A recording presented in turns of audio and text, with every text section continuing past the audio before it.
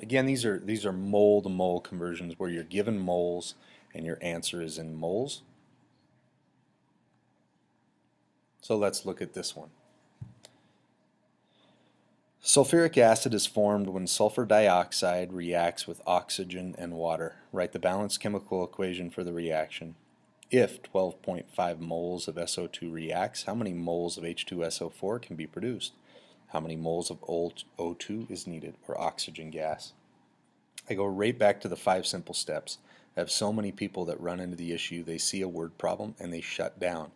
They tell me, I just don't know where to start. I don't even know what to do.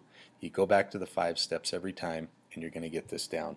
Number 1 tells us that in the question we need to determine our known and our unknown. So I'm going to get up my green marker here. My known is the only numbers that they've given me, which is 12.5 moles of sulfur dioxide. So I'm going to need that throughout. My unknown, and I'll keep track of that in red, is what the answer needs to be in. So if 12.5 moles of SO2 reacts, how many moles of H2SO4 can be produced? How many moles of H2SO4 can be produced? And how many moles of oxygen is needed? So we actually have 2 questions here. The first one, we have 2 unknowns, is moles of H2SO4 or sulfuric acid, and after that we need to figure out moles of oxygen. These can be 2 separate equations, so you don't have to try to combine those together. I go to number 2. Number 2 is important. I got to write a balanced chemical equation. I come back up here and I start to read through this. It says sulfuric acid is formed when sulfur dioxide reacts with oxygen and water. So I'm making sulfuric acid from oxygen and water. So I write down oxygen, and I know this is oxygen gas. It's a diatomic.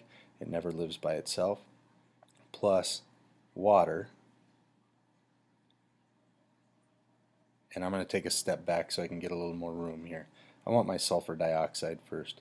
So my sulfur dioxide, and this is what comes out of a lot of smokestacks at refineries.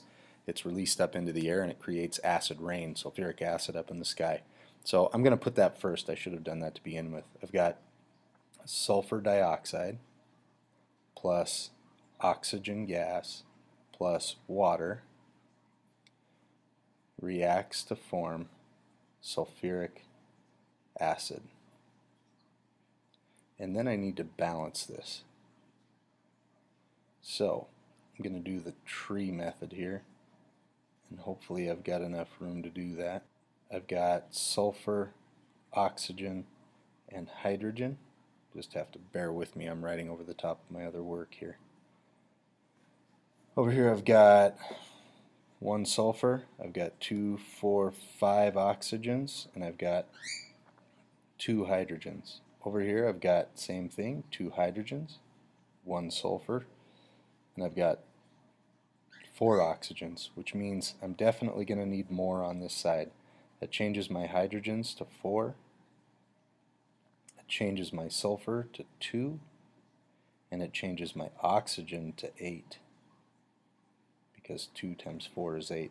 I go back up here to my sulfur, try to balance that. I know I need more sulfur over here, so I'll put a 2 in this spot. That gives me 2 sulfur, and now I have 2 times 2 is I have 4 oxygen here, I've got 2 here, and I've got 1 more over there, so 4, 5, 6, and I've got 7 now, which isn't enough. I come back, my sulfur's good, my oxygen is not. I need to have 8 oxygen and hydrogen.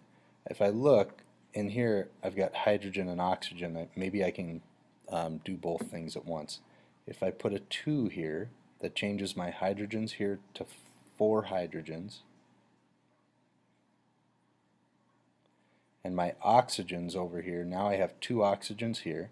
I already looked this, I had 2 over here and I had 4 over here, so 4 plus 2 plus 2 gives me 8. So now I've got my balanced chemical equation, although it's kind of messy. Then I can move on to my next step, which is step number 3. So I'm going to write the balanced equation back up here a little bit smaller so we can use it for the next step. You'll see it. So I've got my balanced chemical equation down here at the bottom, and I need to move on to step number 3. Convert grams of known to moles. I go back and remember my known was 12.5 moles of SO2, and it's not in grams, it's not in mass, so I don't need to do any conversion there. I can skip number 3 and I can go straight to number 4. Number 4 is where I try to solve my answer. So I'm trying to figure out how many moles of sulfuric acid are produced. I'll do the next unknown here in just a minute. So in order to answer number 4, I always need to write down what I know. In this case, I'm going to pull it right out of my equation. I've got 12.5 moles of SO2. Now when I get done, I need to, all the way at the end over here, I need to have moles of H2SO4. Moles of H2SO4. So I'm not done building my equation until I reach that point. I need some conversion factor here to get rid of moles of SO2, which means I have to have moles of SO2 down on the bottom of my equation. And I can turn moles of SO2 into moles of H2SO4 by looking at my balanced chemical equation down at the bottom. So if I look at moles of SO2, I've got 2 moles of SO2 and I've got 2 moles of H2SO4. Now I do my math. 12.5 times 2 divided by 2 should give me 12.5 moles of sulfuric acid. I go to step number 5. It says convert moles of unknown to grams, but I don't need to because it's asking me for moles, so I don't need any conversion. So I've just answered that step. Let me go ahead and erase my screen and we'll look at the next one.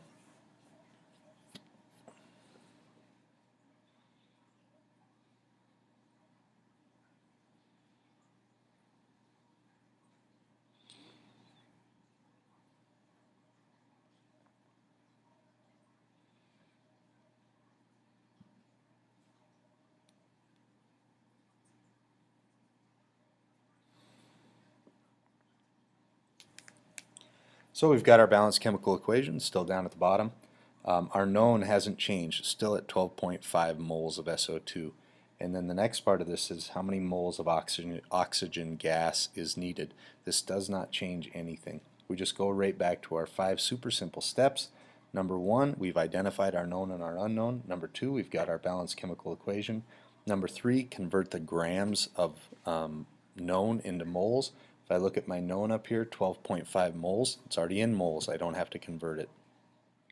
Next one is calculate the unknown. In order to calculate the unknown or solve for moles of oxygen gas over here, I write down what I know, which is 12.5 moles of SO2.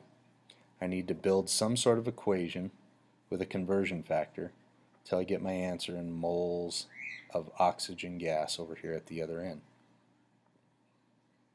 Which means I need to have a conversion factor that has moles of SO2 on the bottom so that it'll cancel out this moles of SO2. And I can convert moles of SO2 into moles of O2 by looking at my balanced chemical equation. So I'm going to put moles of O2 here and then we'll find those in our equation. I'm looking for moles of SO2. Down here I see that I have 2 moles of SO2 right there, and I look at my oxygen, I've got 1 mole of O2. Now it looks like this cancels out and this cancels out, so I just have to do the math. 12.5 times 1 divided by 2 is going to give me 6.25 moles of O2. I go and I look at so I've solved it in moles. Now I look at number 5. My equation or my question says how many moles of O2?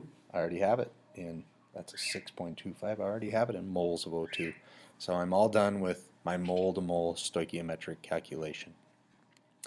In the next one we'll look at stoichiometric calculation where we start with grams and need to end with moles.